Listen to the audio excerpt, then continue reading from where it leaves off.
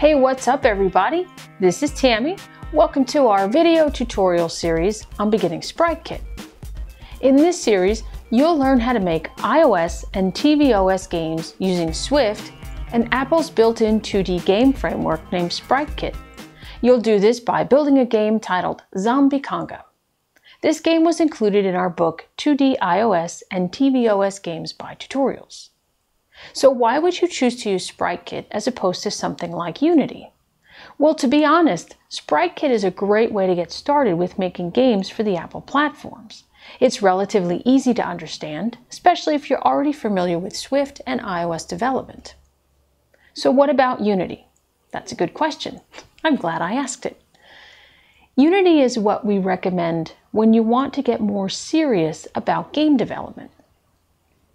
It's not that SpriteKit isn't for serious game developers, it's just that Unity is much more powerful than SpriteKit, and it's what many of the professional game companies use when they're creating games. If you want some more information on Unity, we've got some fantastic tutorials on our site. Before we get started, let's take a look at some of the prerequisites for this video tutorial series. First, you'll need some basic knowledge of Swift.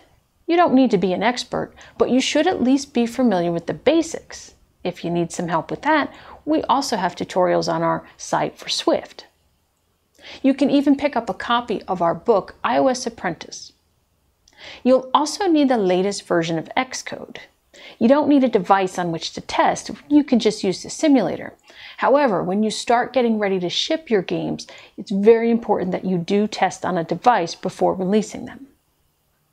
By the end of this series, you'll have a better understanding of sprites and actions, that mysterious game loop, universal app support, and more.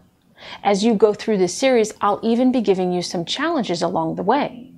I hope you're as excited about watching this series as I am recording it.